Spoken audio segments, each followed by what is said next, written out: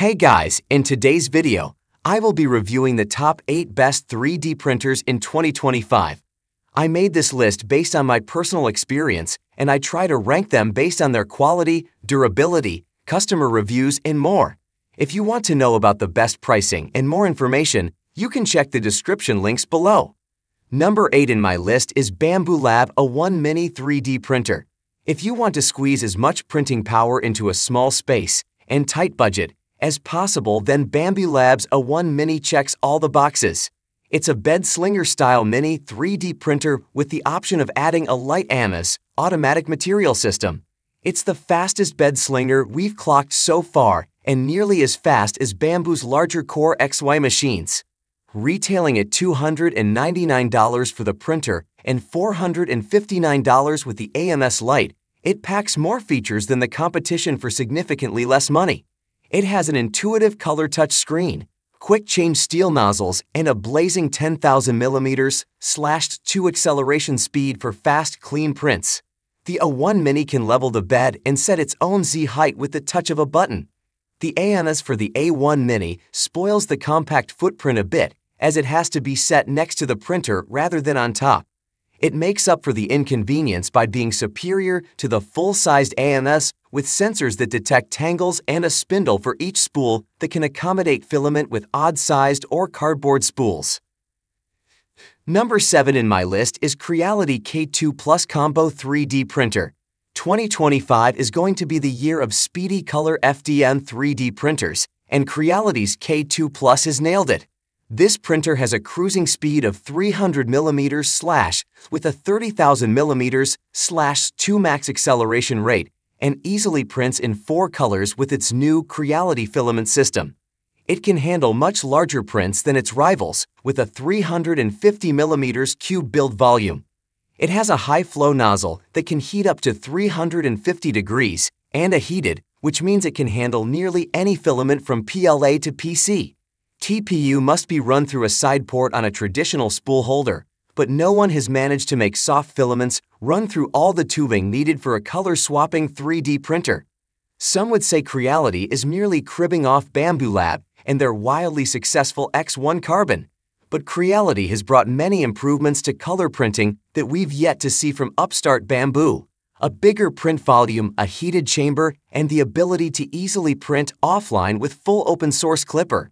Creality remembers its roots as a scrappy DIY 3D printer for enthusiasts and remains faithful to the open-source community.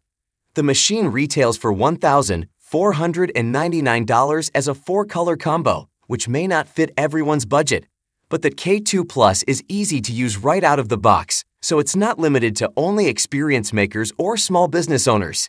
Its flexibility, paired with quiet fans and carbon filtration system, makes it a worthwhile purchase for home or office. My only fault with the printer is one that's hard to avoid.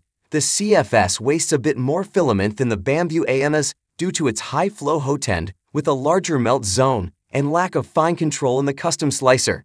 It also needs to be properly warmed up, as it uses a thick aluminum plate to ensure a flat print surface. Number 6 in my list is original Prusa XL assembled 5-tool head 3D printer. The original Prusa XL takes 3D printing to another level, both in features and scale. This is one of the largest 3D printers that I have looked at and utilizes the latest COREXY mechanics that have been coupled with Prusa's latest innovations.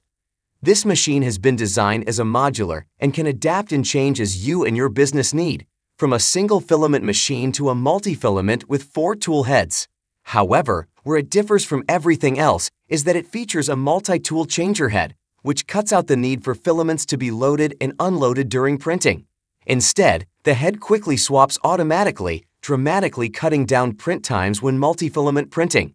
In use, the XL impressed me from the outset with the speed of the changes, enabling the printing of prototype interaction in multiple different materials quickly. This machine is rarely out of action in the workshop and complements the smaller MK4, which is utilized for speed and single filament prints.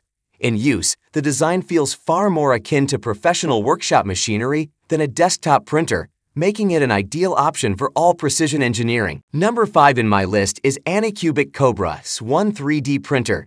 The Anicubic S1 is one of a new wave of 3D printers that is changing the industry and also redefining what I have come to expect from a standard 3D printer.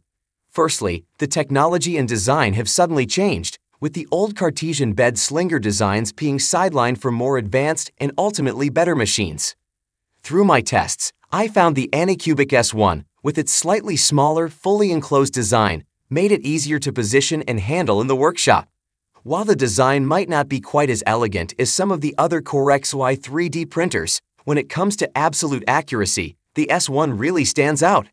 At the test, it was the first 3D printer to score 30/30 in the print quality test, with everything from dimensional accuracy to bridging and overhangs all easily within its abilities.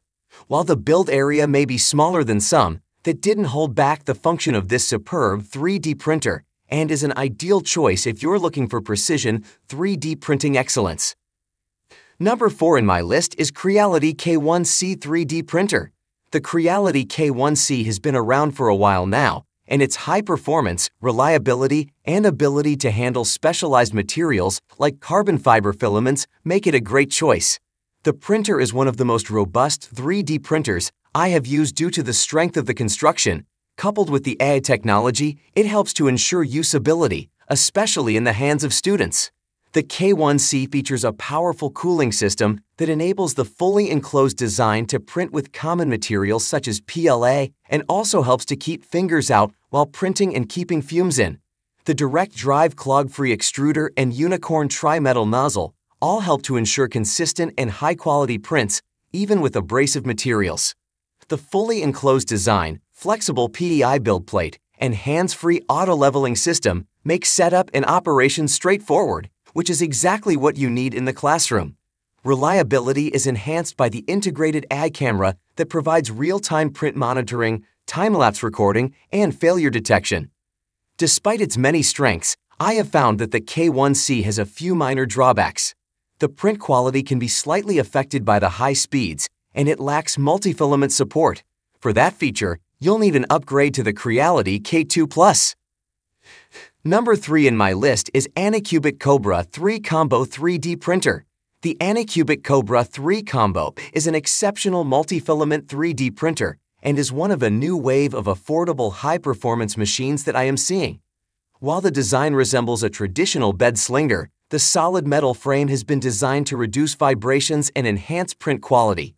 The addition of the Anycubic Ace Pro multi-filament box in the combo version of the printer that I looked at in the review enabled up to 4 filaments to be used at any one time, making it an ideal choice for beginners as well as those looking for a multi-filament upgrade on a budget.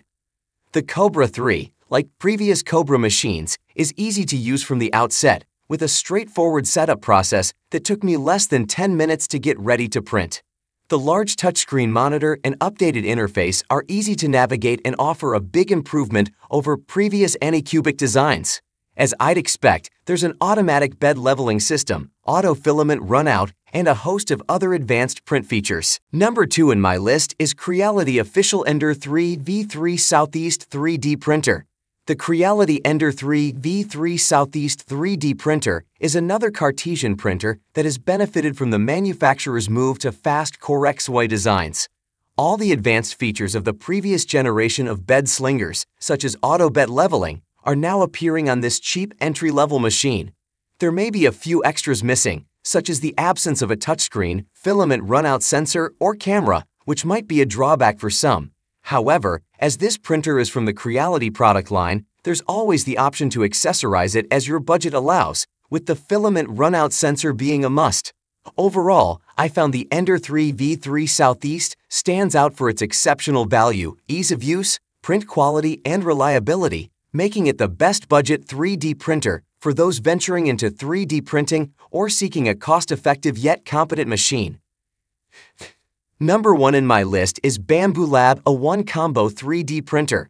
Having tested all the latest mainstream 3D printers, I feel the one with the widest appeal has to be the Bambu Lab A1. The fact that this open-frame design is relatively small and will fit on a desktop instantly fits the needs of most prospective buyers that I talk to. Still, then it can also be packed away easily with the A1S Lite, making it a great choice over some of the larger, fully enclosed designs. When I looked through the feature set, I noticed that it also compares directly with more expensive models, especially when it comes to the speed and quality of the prints. It also utilizes the Automatic Material System Light, AMS Light, which enables up to 4 colors to be used within prints at any one time. The L1 essentially makes advanced 3D printing easy and packs in every feature that I've come to expect from mid to high-end machines, such as a tool head acceleration speed of 10,000 mm/, pressure advanced technology, and a direct drive extruder. That said, the technology is tried and tested, and the L1 is highly refined and, of course, has the standard auto bed leveling and filament runout sensors, alongside wide material compatibility that makes this a highly versatile 3D printer.